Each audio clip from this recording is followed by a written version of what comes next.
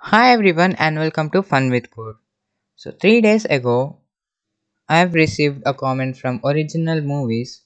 So he wanted to send one single WhatsApp message to millions of WhatsApp users, and he also said that he have stored users' phone numbers in Excel and Notepad.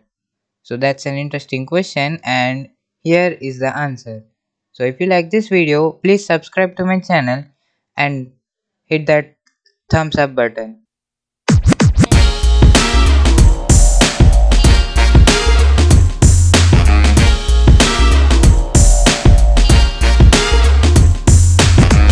So as you said, you have stored phone user's phone number in Notepad. I would assume that you have stored it in the text file, either in this way or you have separated them using semicolons or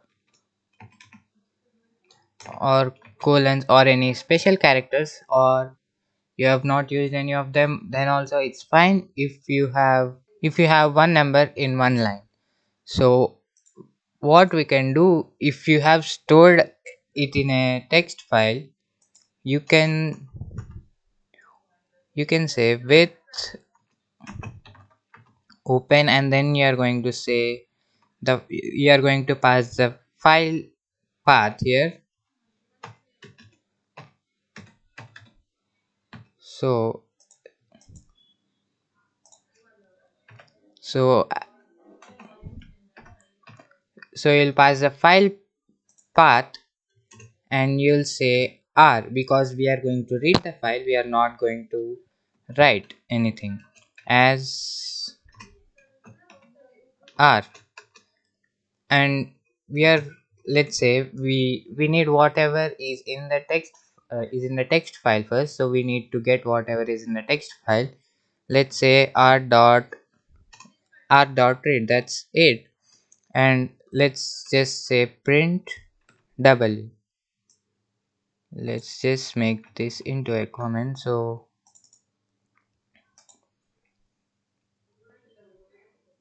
now you can see that we have the data from the text file. Now the next step is we want Python to read each number as separate element in a list, so that it would be easier for us when we are using it in a for loop. So we can say, let's create another variable called x, which will be equal to w dot split. We are going to say, I'm going to say slash n, because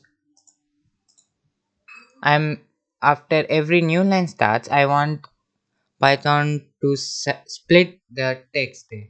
So if you have used semicolon or colon there, you can just say semicolon or colon here, because that is separating the numbers.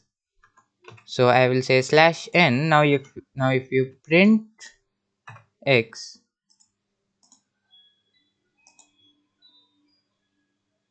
now you can see that we have all these numbers in a list, so we can access them separately. So now let's create a for loop. Let's say for I in range, we are going to start from 0 comma len x. So we don't know how many elements are in the list, so we are going to use len function here, and then we are going to run this program.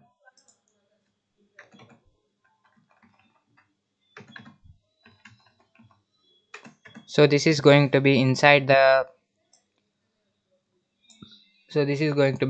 for loop. So here in the number place, all you need to do is just type I, that's it. And this will do the work. So how does this work?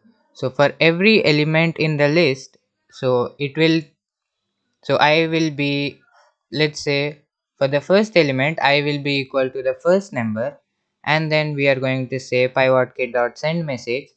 So in the number place we are passing I, and we are saying thanks for subscribing and some other parameters. So next, this is not necessary actually.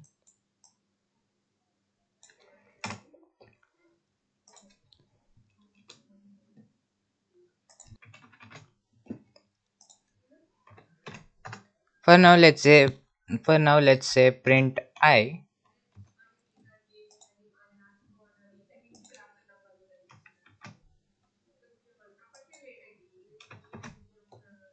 For now let's just say print I.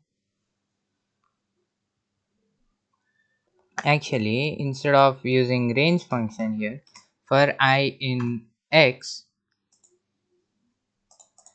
we have to use for I in X. Then if you run the program, you'll have this. So now you can access each number separately, and you can send the message to any number of people you want. So that's it for this video guys. If you like this video, please hit the thumbs up button and don't forget to subscribe.